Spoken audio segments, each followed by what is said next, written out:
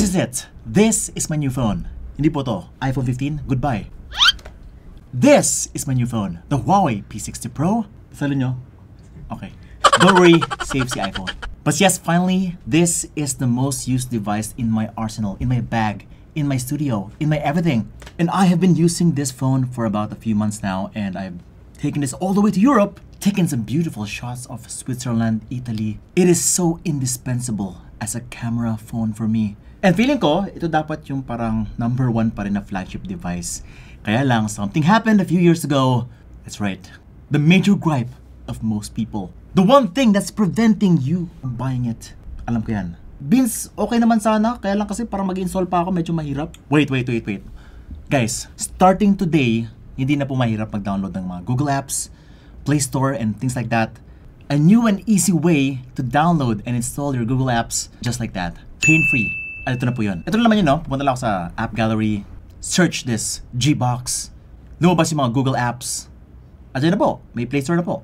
And once na meron ng Play Store na install, you can actually install pretty much everything. Just like your normal Android device. And as you can see, Netflix andyan, YouTube andyan, Google, Chrome. Pero yun, let me introduce to you the all-new way of installing the Google apps to your Huawei device. But si Vince and you're watching Unbox Diaries. Ooh. Goodbye pain. And hello Huawei ecosystem again. Kasi nga feeling ko ito talaga yung banning of the Google. But here it is. This is how easy you can install Google Play Store. And all you need to do is go to the app gallery. It is their own in-house app store. The third largest app store actually. And still growing. And inside, ayan po, ang dami na pong apps dyan. Pero what you need to do here is type Gbox. Gbox. Click install. Lalabas siya sa home screen. Open mo lang yan and ayan na po. Ayan na si Google Play Store. Click mo lang yung Google Play Store. Sign in ka lang. Balik ka kay Gbox, no?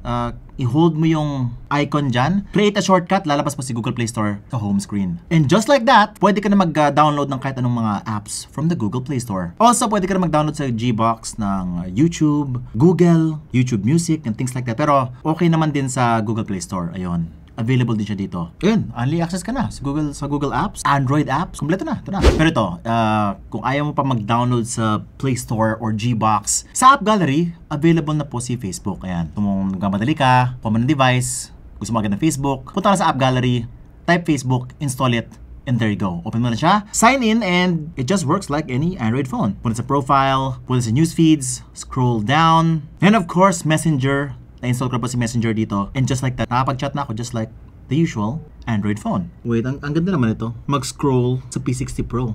Ganda ng kanyang curve. It's not super curved. Very subtle lang yung kanyang pagka-curve dito sa side niya, which is a nice look to my eyes. At ito na po si YouTube, no? Yes, kasi nga dati, diba, sa YouTube, parang browser lang po siya. m.youtube dati, pero now it's a native app inside. Hindi siya native talaga, but it acts like a native app. Ayun, so syempre nakapag-login na ako dito.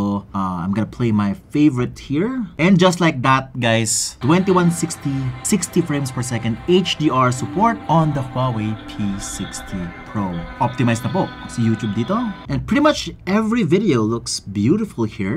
Speaking of video, gusto ko ng long form video. Mag-Netflix tayo. Guys, meron pa siyang Netflix. Pero Vince, tinatry ko yung ginagawa mo. May Netflix na rin, pero parang may issue siya. Ayaw niya mag-open. Well, ito yung gawin nyo ha. All you need to do is go to Gbox. Ayan po. Open nyo yan. And yung hamburger button sa upper right corner, yung tatlong dash. Click nyo lang yan. Click nyo yung settings. Reset virtual machine. Confirm. Log in using your Google account again. And now it's working. We can now watch Netflix on this device with HDR. Eto pa.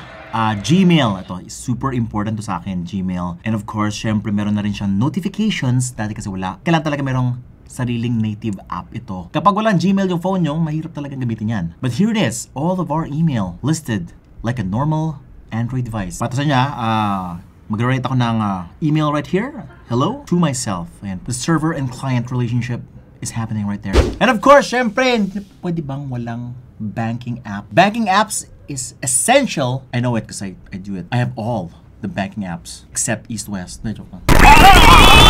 Now here's BPI. Syempre, hindi ko ipapakita sa inyo yung username, password. Baka laging lock to everyday i-access nyo. Pero yan po, gumagana na. I-blur nyo lang guys. Naka-blurred po lahat ng mga... Bawal kasi guys. Bawal pa. Gumawa pa kami ng account kay BPI. Lagay pa kami ng 2,000. Para lang ipakita sa inyo to. What? No, joke lang. But yun, you can actually transact, check out your balances, and even pay your credit card or pretty much any bill. It functions just like your usual BPI. But of course, yung favorite ko ngayon, si TikTok. Ayan na po, nakapag-download kami sa app gallery. Ayan po, nakapag-panood na pa ako ng mga favorite TikTok videos ko, even my account right here. If you want to, follow mo na, click mo na yung follow. Live selling, best prices in town, man. At syempre, pwede ba walang games? Ito na po, si Mobile Legends. This is how it looks like. Of course, since dito na pa naglalaro, much more enjoyable for me. The screen is much bigger than my iPhone, and very ergonomic din siya compared sa iPhone ko. Ayun. Also better sounds than my iPhone. Wow. Linis. Ang linis. Ito naman si Call of Duty. Pwede ka maglaro niyan. And siyempre si Genshin Impact. Ayan. Kayang-kaya po yan. Okay pala yan, Vince. Paano naman yung auto-update? Mamaya niyan, laging out of date yung apps ko. Ito na po. Siyempre naisip din niya ni Huawei. Meron siyang auto-update feature for the apps that you install. And all you need to do is go to the app gallery again. To enable this feature, ayan, app gallery settings, tapos accept enable notifications. One time only lang to, tapos go to auto-update app. Select either on or Wi-Fi only. Ako usually Wi-Fi only. And just like that, auto-update feature enabled. Every time may bagong update for your app, mag-auto-update siya. No more hassles, no more double-checking all the time kung mayroong bagong update for your app.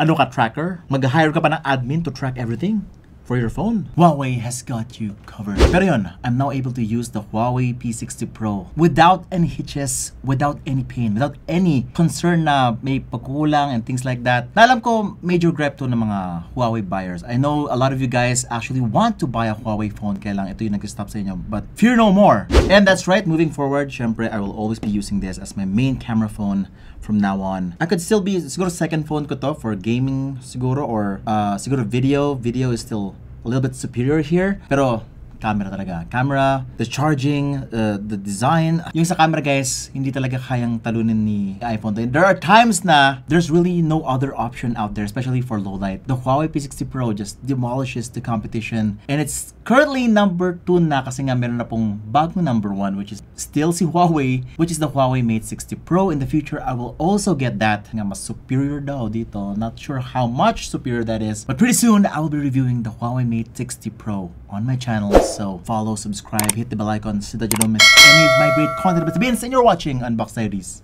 Woohoo!